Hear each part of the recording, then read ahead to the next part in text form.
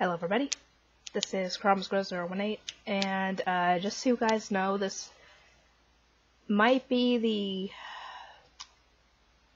I might get it done tomorrow, but this might be the last day, possibly tomorrow, I don't know, that I'm in this room. Because my mom is complaining about the internet not working in the living room, so I'm sick and tired of the whole internet situation, so I'm just going to move back into my old room and have the internet work for everybody.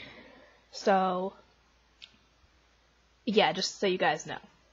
And for those of you who didn't get a really good look at the picture, the ring, it's probably about the best picture you're gonna get of the ring. Look at the ring anyway, because I don't think it wasn't very good at focusing. So, anyway, this is gonna be my thoughts on episode 54 of Dragon Ball. I should have gotten this out earlier, but I just didn't feel like pulling up the editing software and editing it. Hopefully, once my sister takes the boys, when she gets here. I don't know when that'll be. But when she does, I'll take a shower, try and get some videos done, and wait for my boyfriend to come and get me, because we're going to be working on something for game night tomorrow. Today. Game night's tomorrow, we're working on it today.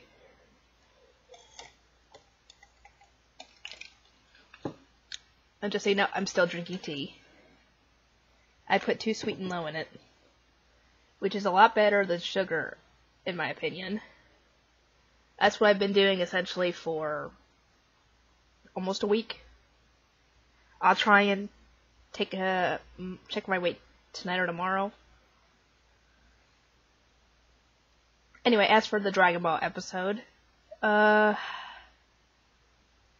didn't take too much for them to escape the cave itself, but then they had to find a way to get back to Roshi's Island. Sorry, I just got done eating lunch, so if you see anything in my teeth, I'm sorry. I ate the other half of my sandwich that I had ordered yesterday. A turkey club on wheat bread with lettuce, onion, pickle, bacon, mayo, and mustard. If it had spinach, I would have added that too. Anyway, I felt bad for the poor guy who was working at the General Blue's headquarters at that point. I felt bad for any of his workers, because they risked getting executed for the smallest thing. Like, the guy had been falling asleep on his job. I don't know how often he did that, but he was sleeping at the time, and he got executed for it. Now, I can understand getting fired, but getting executed, that's a little over the top. That's going overboard. Anyway, yeah, Goku finally talks to Commander Red, I think. I actually just noticed something the other day, or realized something the other day. The only one you can actually see the lips of in this so far is Commander Red's assistant, Blackie, the tall guy, the tall black guy. You can see his lips, but you can't see anybody else's, really. You can see the outline of their mouth, but they don't have lips, you know? It's weird. Only the African-American character has lips, which I don't know what to think about that. I don't know if that's supposed to be racist, or if that's just so that way you can see their mouth better, because, you know, the dark skin color makes the outline of their mouth a little harder to see. It makes sense if that's actually the case. Props to whoever made Dragon Ball at the time if that's actually the reasoning. Anyway, yeah, Goku ends up talking to the person, but thinks he's talking to the machine, and he breaks the machine. Of course he does. Anyway, after they leave in the helicopters, the poor person that was in the headquarters is caught by General Blue and, well, executed.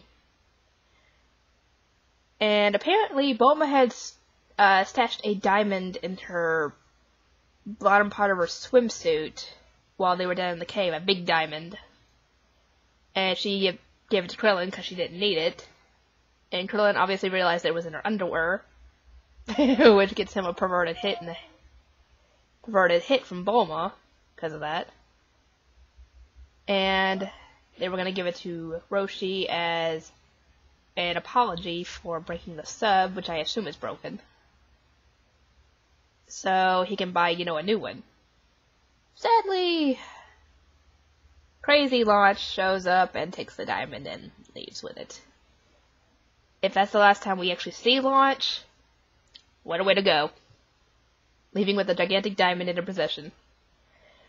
And then the episode ends with Blue showing up with a rope. I assume he's planning on taking Roshi captive, because he probably thinks that Launch was the one who, defeated all his men, because he probably obviously still thinks that Roshi's a scientist and not able to fight. Oh, is he gonna be in trouble? Oh boy. Anyway, I enjoyed this episode. I hope to get some more done today. I'll try and get more Naruto done and Fairy Tail done today, because I hadn't worked on it in a while. Actually, I need to work on all of them, but that'll be a different time. Because once my fiance gets here, we're going to be going to his house to work on the game night stuff.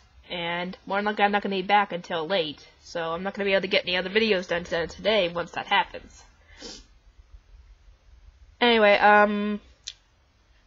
that's all I had to say on the actual episode. And I have been trying to move my stuff back into my old room. I only did my clothes so far, if you can tell. Yeah, there's hardly anything in that closet. The only thing that's in there is stuff that was in my old closet that, like old coats that we use for the winter or whatever. I moved all that into that closet. And put all my stuff back in my old closet. That way that stuff is there. I'm going to try and move it gradually. That way, once the bigger stuff has to be moved, like the beds, my bed, the crib, this desk, and the bookcase and actually everything, just about everything in here is big.